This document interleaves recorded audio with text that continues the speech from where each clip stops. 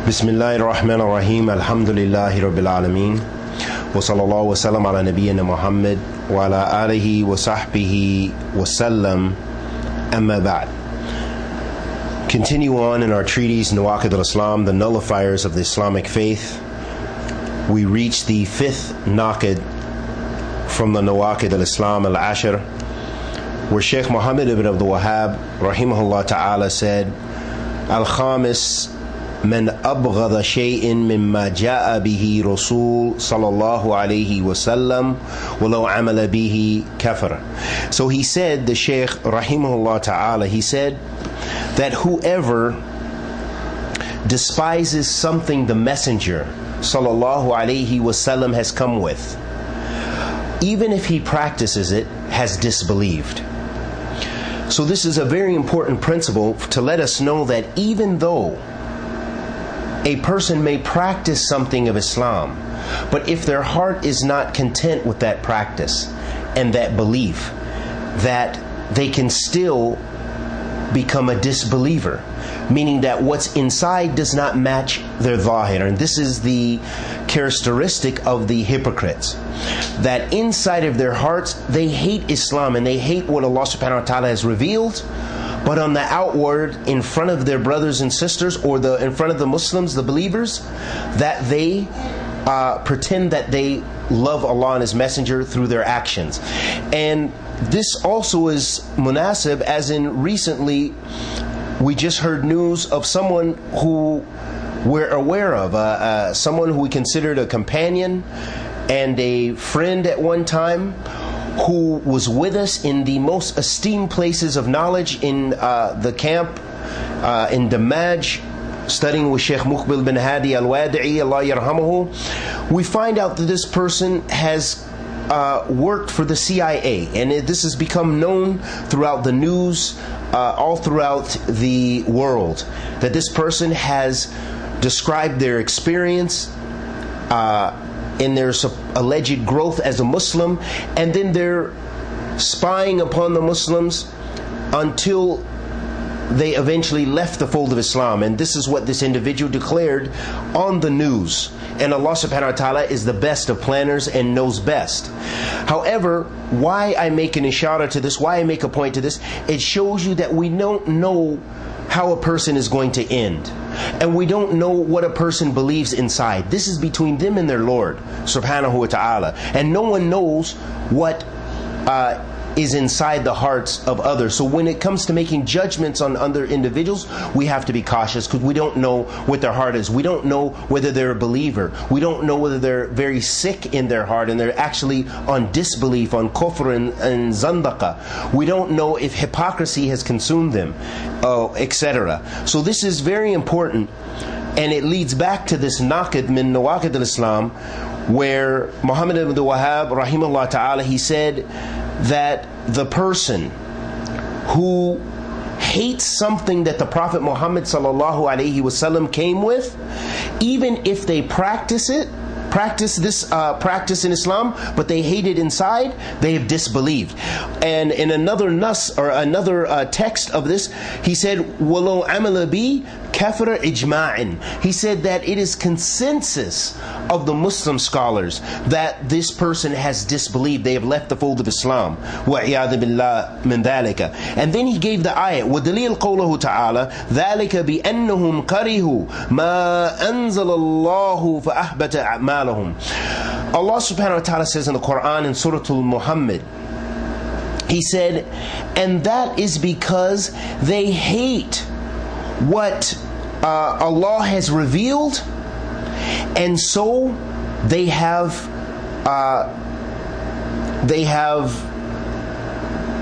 wasted their deeds. Their deeds have been erased. وَعِيَاذَ بِاللَّهِ مِنْ ذَلِكَ. So that shows us that a person can be upon istiqamah outside and their outward appearance, that they look like they're a person who holds on to the sunnah of the Prophet ﷺ. They're following the believers. They're on the minhaj of Salaf Salih. But inside their heart is a sickness to where they don't even believe, or that sickness can consume them.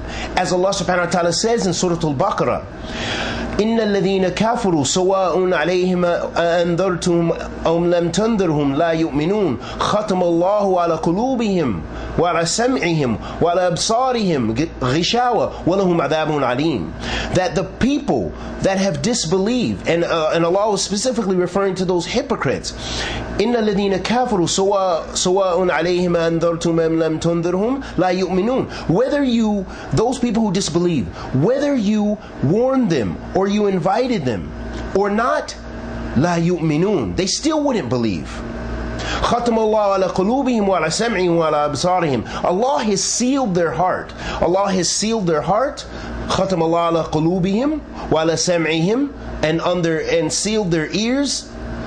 وعلى أبصارهم, and their eyes. They're seeing. So they're sealed in the heart. They're sealed in the eyes. And they're sealed in their hearing. أولئك هم كافرون. Those are the people who disbelieve. وَلَهُمْ عَذَابٌ عَلِيمٌ, as Allah subhanahu wa ta'ala says. And they are those people who have disbelieved, and they will have a severe torment.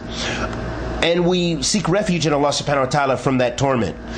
Sheikh Abdulaziz bin Baz rahimahullah ta'ala, one of the Imams of Ahl Sunnah in this time, he said, وَهَكَذَا مَنْ أَبْغَضَ شَرْعِ اللَّهِ أو شَيْءٍ مِّن شَرْعِ اللَّهِ فمن أبغض شيء من شرع الله أبغض الصلاة أو زكاة أو توحيد أو صيام وكره ذلك يكون كافرا. And then he read the statement of Allah subhanahu wa ta'ala, ذلك بأنهم كرهوا ما أنزل الله فأحبط أعمالهم. The Sheikh Abdulaziz bin Baz rahimahullah ta'ala, he said, and likewise, the person who hates the legislation of Allah, or something from the legislation of Allah, some of the things that Allah subhanahu wa ta'ala has legislated. For example, the person who hates something that Allah has legislated, like hating the prayer, salat, or hating paying zakat, or hating tawheed, which is the asas of the deen. Those other things are arkan al-Islam. They are the pillars of Islam. What tawheed is the asas of Islam. It's the miftah al-Jannah. The la ilaha illallah. It's the key to paradise. But some people, they hate this. Or siyam. Or they hate fasting. And if they hate that, then they have become disbelievers, as Sheikh Abdulaziz bin Baz rahimahullah ta'ala said. And then he mentioned the ayat. He gave the evidence, very clear text, not the mutashabihat. Hada ayat muhkama. He said, ذَلِكَ بِأَنَّهُمْ كَرِهُوا مَا أَنزَلَ اللَّهُ فَأَحْبَطَ أَعْمَالَهُم. And that is because they hate what Allah has revealed. And so their deeds have been wasted or expelled, or are no longer worth anything. And then the Sheikh said, rahimahullah ta'ala, فَالْوَاجِبَ لِلْمُؤْمِنِ أَنْ يُحِبَّ مَا شَرَعَهُ اللَّهُ وَأَنْ يُوَالِي عَلَى ذَلِكَ وَأَنْ يُحَذِّرْ مَا حَرَمَهُ اللَّهُ وَأَنْ يُوَالِي عَلَى ذَلِكَ وَأَنْ ينقاد لشرع الله أينما كان. So Sheikh Abdulaziz bin Baz rahimahullah ta'ala, he said, it's an obligation on the believer that they love what Allah subhanahu wa ta'ala has revealed, meaning the Quran and everything that's in the Quran, all the laws and legislation, everything from Islam, everything that came from wahi from the Prophet Muhammad sallallahu alaihi wasallam, his sunnah, and so forth. This is all what's considered legislation. So it's wajib upon the believer to love what Allah subhanahu wa ta'ala has legislated, and to base their love based upon that, meaning al-wala wal-bara, the loving and hating for the sake of Allah is based upon that. It's not based upon a hizb, upon a group of brothers and sisters. You call yourself this name, you call yourself this jamaat, you call yourself this group, you call yourself this sect. No, that's not why we love and hate. We don't call to ourselves, we call to the deen of Allah subhanahu wa ta'ala. And so it is an obligation, as Sheikh Abdulaziz bin Baz rahimahullah ta'ala said, to love upon this, love based upon the Shariah of Allah, on how someone adheres to the Quran and the Sunnah of the Prophet ﷺ and practicing the Islamic legislation. وَأَنْ يُحَذِّرْ مَا حَرَمَهُ اللَّهُ, and warn against and avoid and be cautious about those things that Allah subhanahu wa ta'ala has prohibited, and love based upon that. So the loving and hating is based upon what Allah loves and what Allah hates.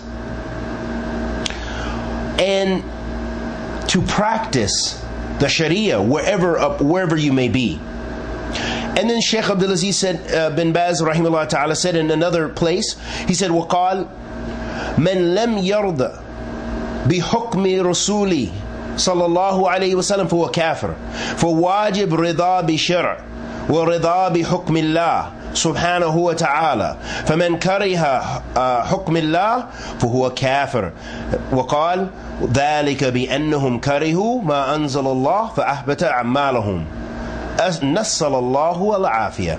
So the Sheikh said, then whoever is not pleased with what Allah, the ruling of the Messenger of Allah sallallahu alaihi wasallam, then he's a disbeliever. So it's an obligation to be pleased with the Sharia, to be pleased with the Islamic legislation, and to love Allah subhanahu wa ta'ala's rules and commands, subhanahu wa ta'ala. And whoever hates something that Allah, some of his legislation, then he is a kafir, he is a disbeliever. ذَلِكَ بِأَنَّهُمْ كَرِهُوا مَا أَنزَلَ اللَّهُ فَأَحْبَطَ أَعْمَالَهُم. And this is because they hate what Allah has revealed, so their deeds were erased. And this is the state. And then the Sheikh made dua, and we ask Allah for al-afiyah. So this shows us the importance of avoiding, of being pleased with what Allah subhanahu wa ta'ala has revealed. So the person who despises anything from the Sharia falls into this category and has disbelieved. For example, the person who dislikes the prayer and believes it to be difficult and impractical, then this person has left Islam. That doesn't mean this person is, that doesn't mean that for example, the person who is getting up has a difficulty getting up for Fajr prayer, for example, or they take a nap after Dhuhr and it's difficult for them to make the Asr prayer. Doesn't mean they're a disbeliever. No, that mashaqqa, this is not what we're talking about, that difficulty, but we're talking about the person who dislikes that ibadah, not the person who says, wow, this is difficult upon me, but I'm doing it. Oh, it's difficult, the water is very cold, it's in the winter, and I'm making wudu, it's difficult. No, that's natural. But the person who dislikes the prayer, oh, I don't want to make wudu, oh, I hate wudu, oh, I hate making salat all the time, I'm busy, I'm watching a movie, I'm busy doing this, I'm busy doing that. This is the person who has disbelieved. Why? Because they hate what Allah has revealed. They hate what the Prophet ﷺ came with. This does not include the person who may find it difficult, for instance, to wake up for the Fajr prayer or make ablution in cold weather with cold water, as this is a natural reaction, as we already explained. However, if this individual dislikes the prayer or hates to make ablution, then he has fallen into disbelief. Another example is the woman who detests polygamy, the woman who hates polygamy, that a man takes another wife, a woman who hates that. Here's what Sheikh Abdulaziz Ar-Rajihi Hafidhullah Ta'ala said. So whoever hates this Sharia ruling, meaning polygamy, has disbelieved. Therefore, it is imperative that women be made to understand that they should not abhor polygamy, because this is the ruling of Allah and His Messenger sallallahu alaihi wasallam. However, if a woman dislikes this ruling due to natural jealousy, or she does not dislike the Sharia ruling, then there is no harm in this.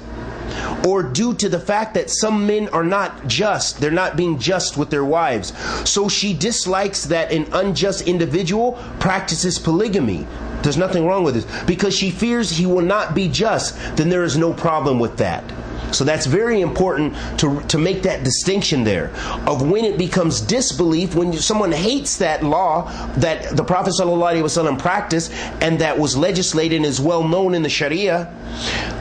there's a difference between disliking that ruling and having a personal issue due to jealousy or disliking the way someone is practicing, because you see many men that are not being just and who are not being kind to their wives. وَعِيَاذُ بِاللَّهِ مِنْ ذَلِكَ, and may Allah forgive us all of our shortcomings.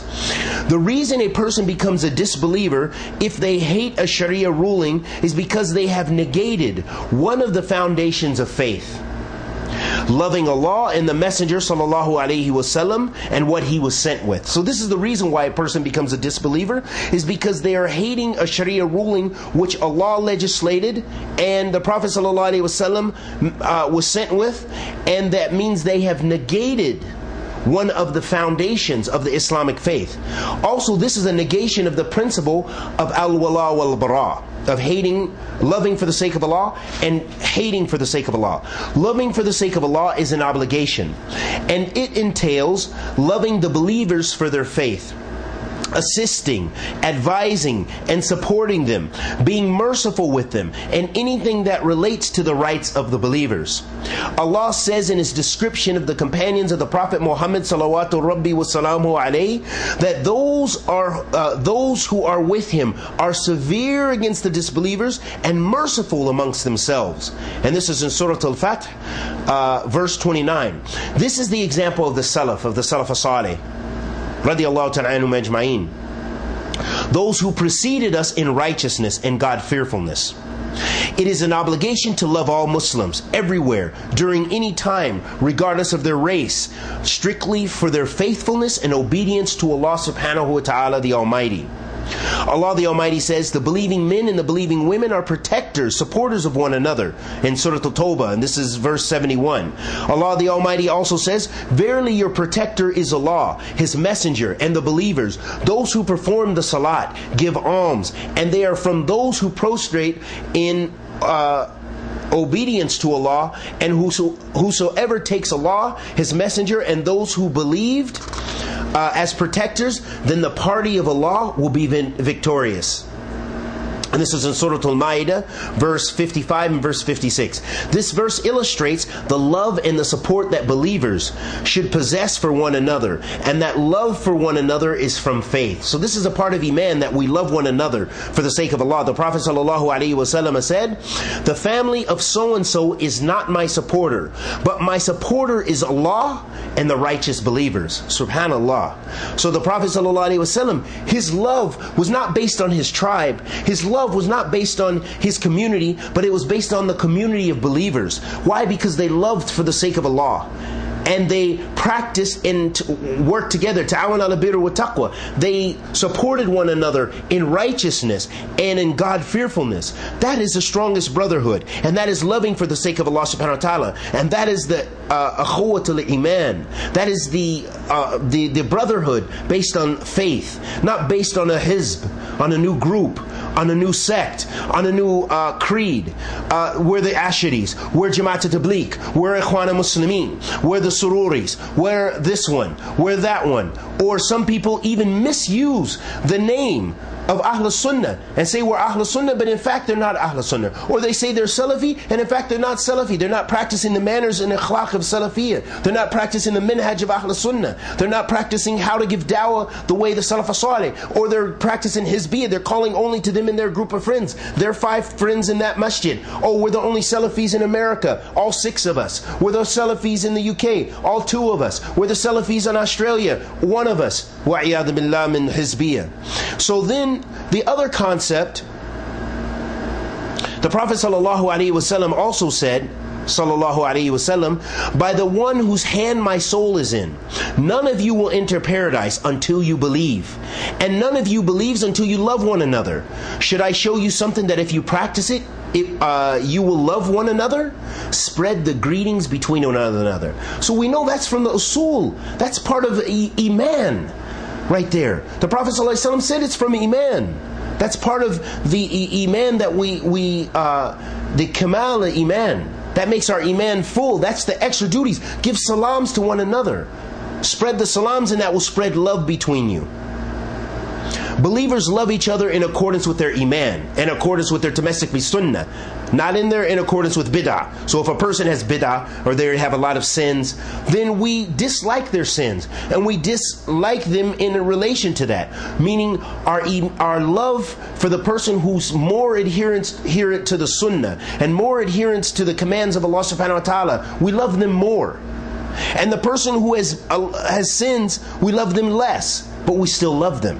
The one who has bid'ah, we love them less, but we still love them, as long as they're not outside the fold of Islam and they don't have bid'ah mukaffara.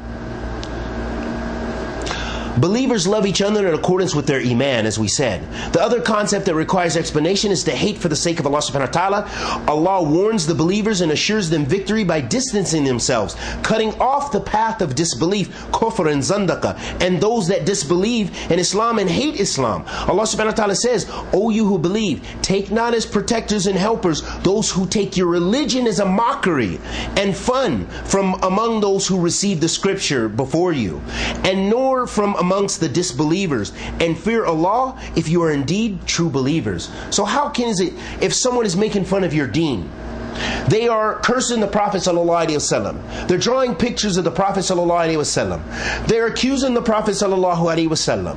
They're cursing the Sahaba to Rasul ﷺ radiyallahu ta'ala anhum ajma'een. Or they're harming the believers. How is it that you can love a person like that? We're talking about those people who attack Islam, those people who hate Islam. We're not talking about someone who disbelieves in Islam, but they are not hostile towards Islam. But we're talking about, you can't sit in the company of someone and they're making fun, they're telling jokes about Islam, they're telling jokes about the Prophet ﷺ, they're ridiculing the companions of the Prophet ﷺ radiyallahu ta'ala anhum ajma'in. You can't sit with those people. You can't mix with those people, drink tea and think and be all happy and gay with those people. وَعِيَاذٍ بِاللَّهِ مِنْ ذَلِكَ.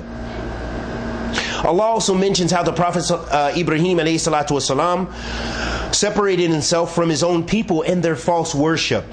Allah says, indeed there is an excellent example for you in Ibrahim and those with him when they said to their people, verily we are free from you and whatever you worship besides Allah, we have rejected you, and there has started between us and you hostility and hatred forever until you believe in Allah alone.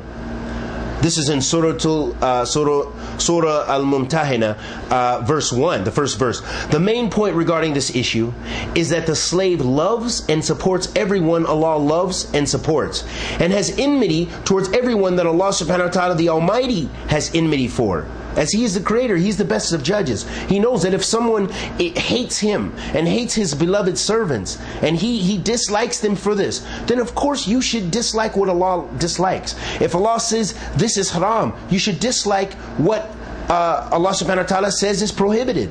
And you should love those things which Allah subhanahu wa ta'ala has said lawful. Loving for Allah entails loving everything and everyone that Allah loves, and hating for His sake, and disdain for everything and everyone who Allah subhanahu wa ta'ala dislikes. And we ask Allah the Almighty to accept our good and forgive our evil. And anything I said correct was from Allah subhanahu wa ta'ala. Anything I said was incorrect was from myself and the shaitan. Wa sallallahu wa sallam ala nabiyyina Muhammad.